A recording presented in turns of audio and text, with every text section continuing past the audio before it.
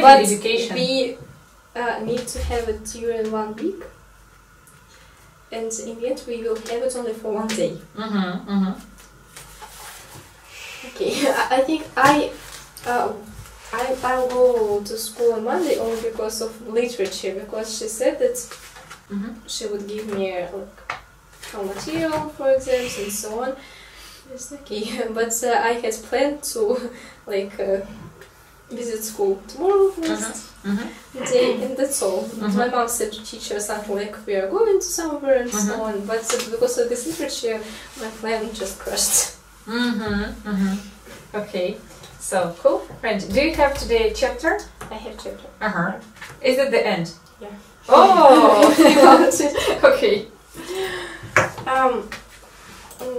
Going here, they will just lie on the grass and Q fall asleep.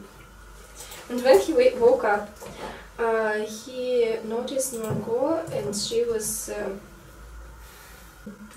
digging something near him, and he just came. A grave? It was a grave.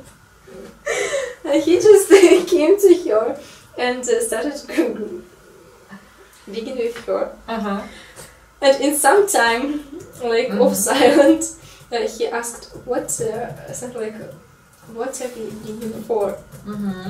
And she said that question is wrong, and like the right question is who, for whom are we digging for?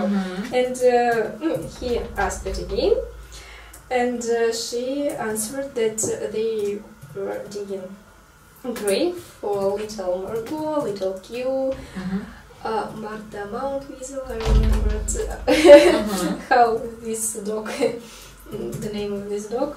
And of this man, Jacob, somehow I don't remember who was like dead in the beginning of the story when they were children, and they were talking about everything, and Q said that he always thought about the strings in people, which was Margot always telling him. And he said that, asked her like why exactly strings, why not something else, and she said that she always liked strings and so on, and it is like some special thing that can really hurt people, like when it's broken.